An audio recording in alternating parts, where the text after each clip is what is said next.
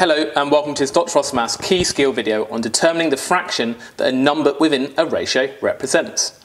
So we've got green, white and red counters in a bag in the ratio 5 to 1 to 10. What fraction of the counters are red?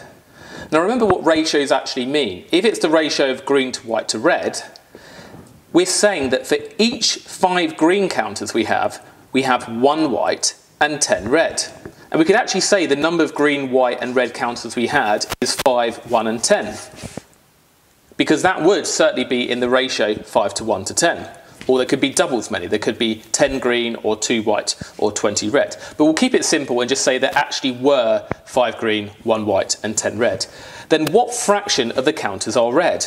Well, 10 of the counters are red out of the total number of counters, which is 16. And therefore 10/16 of our counters are red. Now if we just simplify that fraction, we could divide top and bottom by 2 to get 5/8. So therefore 5/8 of our counters are red. So just treat the numbers in your ratio as if they were the actual quantities you have of each and then work out the fraction from there.